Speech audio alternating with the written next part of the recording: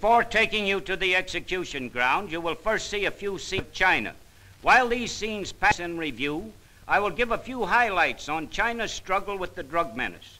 Let us turn back the pages of history and investigate the origin of opium and how China became enmeshed in its coils. Mesopotamia was the original home of opium. During the 7th century, it was carried by Arabs to China. Not until opium importation on a large scale in the second half of the 18th century did it present a serious problem to the Chinese government.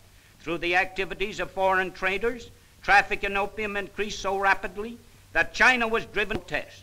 This brought on a war known as the Opium War. China was defeated and compelled to pay a large indemnity. From 1860 to the present, China has been drug-ridden, despite her heroic efforts to uproot her national vice.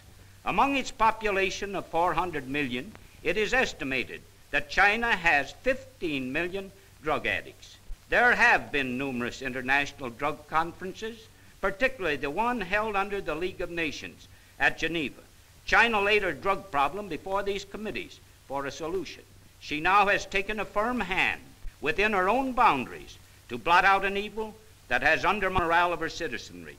General Chiang Kai-shek issued orders to execute all Chinese found guilty of drug addiction after January 1st, 1937.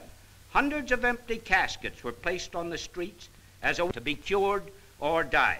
It is the drastic means employed by a rising nation to blot out a scourge that has slowly been eating into the very heart of China for centuries. From now on, be prepared to witness some startling scenes.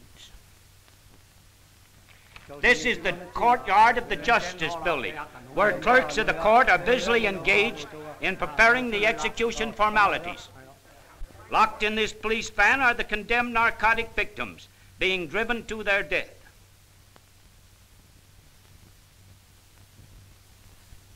Here we are at the execution field, where we see a convicted narcotic dealer cringing before armed guards, while sober-faced judges sign his death papers. These papers are cast upon the ground before the prisoner as he is executed. A Chinese priest bestows upon the condemned man his blessing and prepares the soul for a happy transit to its celestial home.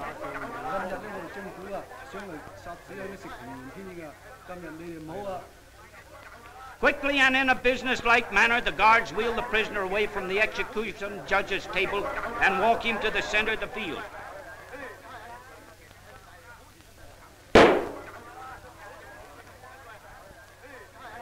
One execution is followed by another in quick succession.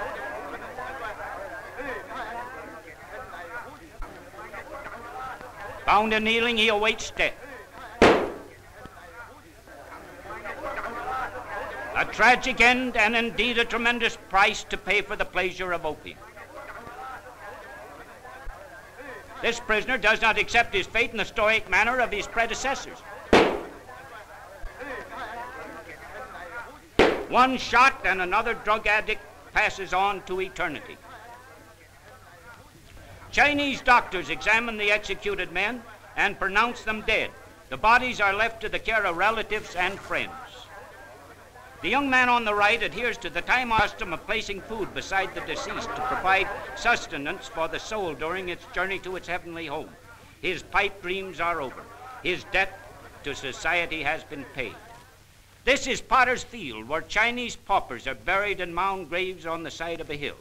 Thus ends a day of execution, and those who refused to obey a law intended to further their own welfare paid the supreme penalty for the folly of their ignorance.